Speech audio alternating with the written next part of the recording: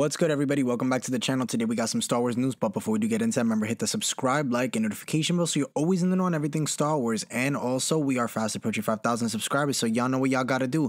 Hit that subscribe button so we get the video and the channel trending overall. So without further ado, let's get into today's episode. Now, we got some mind-blowing news that's gonna blow your socks off. Yes, we're finally getting something that George Lucas had deleted for a little while, but it looks like Disney's bringing this back, and we can thank a couple people for that.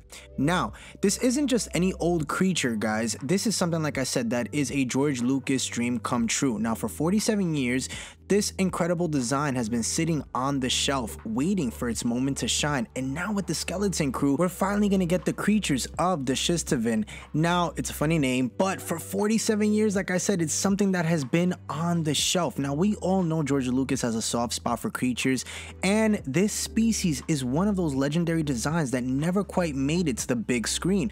But thanks to John Watts, Chris Ford, and the skeleton crew team, and like I said, it could be that Dave Filoni has something to do with it as well, we're finally getting to see this awesome creature in action. Now, it's like a cosmic wink from the Star Wars gods or something, because it's a testament to the rich history of the universe and passion of the people that are bringing this to life. So it's not only that we are getting a cool badass werewolf pirate, but we're also honoring George Lucas's vision in a way. Now, it's not the whole entire vision, so don't get your hopes up. I know you guys are probably like, this is definitely not that. It's not his, but it's cool that they are taking something that he did want to work on at some point, and they're giving it to a taste of it in this series. As we know that this is a brand new series, we've never heard of these characters, never even seen them. Obviously, you know, we've seen pictures and stuff like that, but we're still awaiting more things to come out as this comes out later this year. Now, there is also some rumor that we're going to be getting a trailer for the upcoming series at some point during D23.